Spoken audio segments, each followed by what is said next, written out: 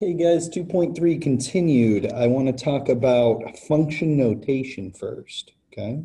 So maybe you've seen this before, this f of x, that's how we say this. It's literally the same thing as having a y. It's just saying, hey, by the way, y is a function of x, okay? So we usually use f of x. This is not f times x. So what this means, the way you can kind of think of this is the independent variable inside is x. That's things that we plug in, okay? That we plug in, we're going to plug in for the x values. The function name is here, so we're calling it f. We could call it g, we could call it h. And this is the directions, okay? It tells us what to do, okay? So what I really want to point out is this, f of x equals x plus 1, is the same as y equals x plus 1. It's just saying, hey, by the way, it's a function.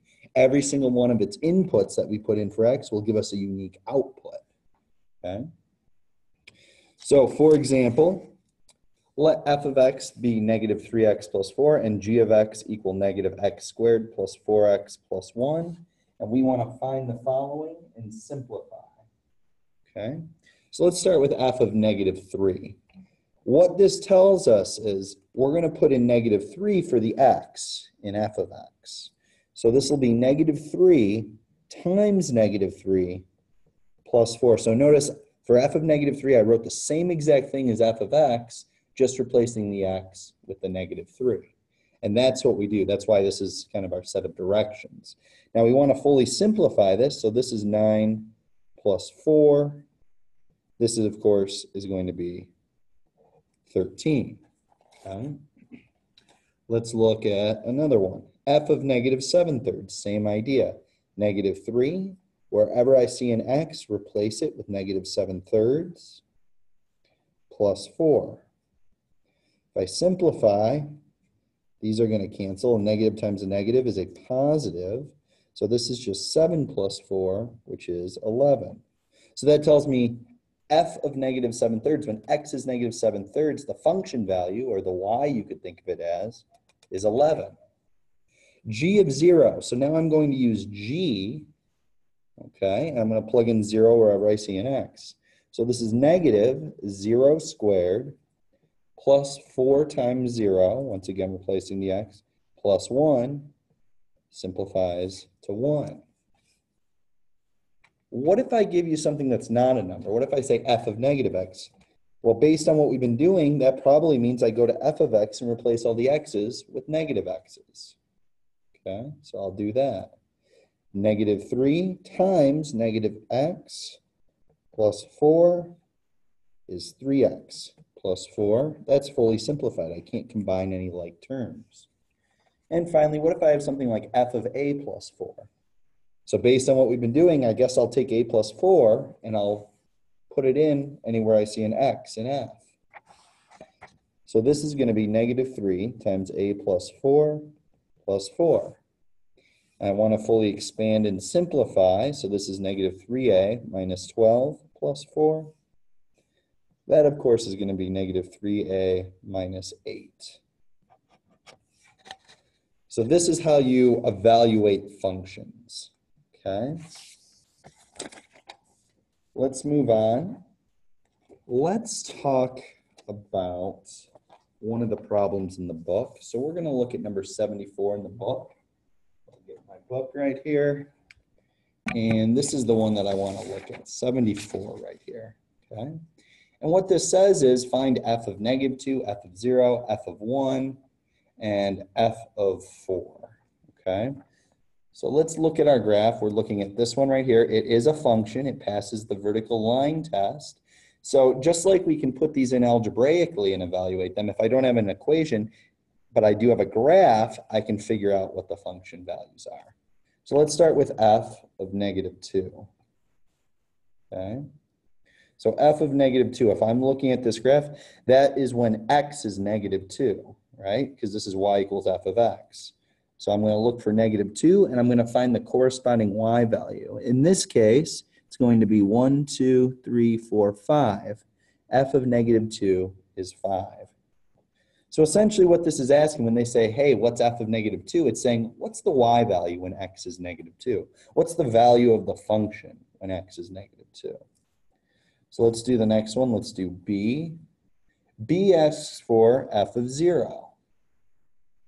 So f of 0, when x is 0, what is the function value? What's the corresponding y? That's also 0. Okay, so you can kind of see how this is going. Let's try C. Okay, C, they want to know what f of 1 is. Okay, so if I go to 1, it looks like the y value is 2. So if the y value is 2, f of 1 is equal to 2. And finally for D, they want to know f of 4. So when x is 4, f is 1, 2, 3, 4. The function value is 4. The y value is 4. So this is how you figure out function values based on a graph. So we've done it algebraically and graphically. I want to look at one more in here. I want to look at 82 in the book. Okay, so 82. 82 says an equation that defines y as a function of x is given.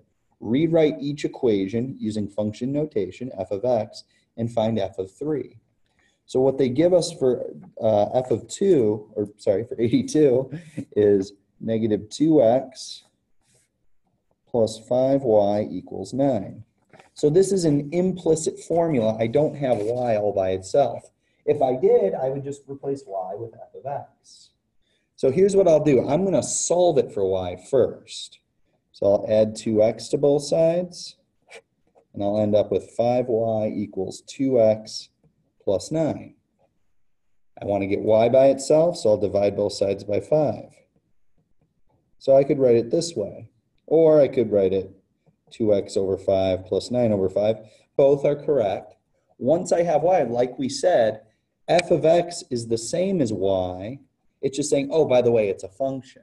So to write in function notation, the answer to A, it's just 2x plus 9 over 5.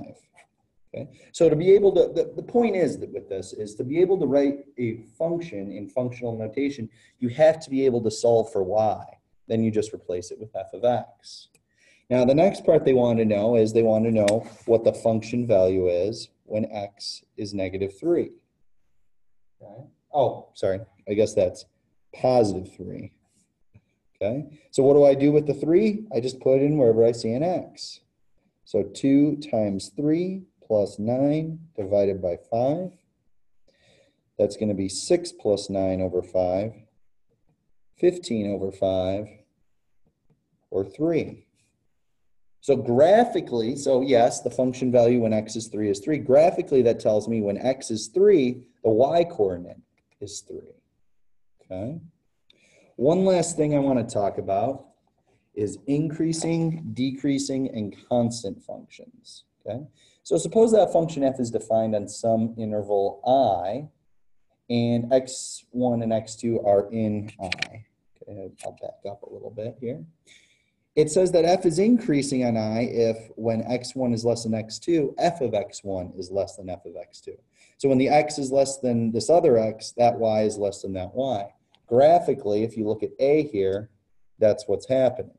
And it has to be true for all x1 and x2. So if this dipped somewhere like this, then I couldn't say it's increasing on that interval. It has to strictly be increasing the whole time. Same idea with B, f decreases on the interval if when x1 is less than x2, f of x1 is greater than f of x2. That's the picture that I have right here. Okay, and it strictly has to be decreasing the whole way. Finally, it's constant on I if for every x1 and x2, f of x1 is equal to f of x2. So that's something that's flat. Notice f of x1 is equal to f of x2 for any x1 or x2 I pick in here.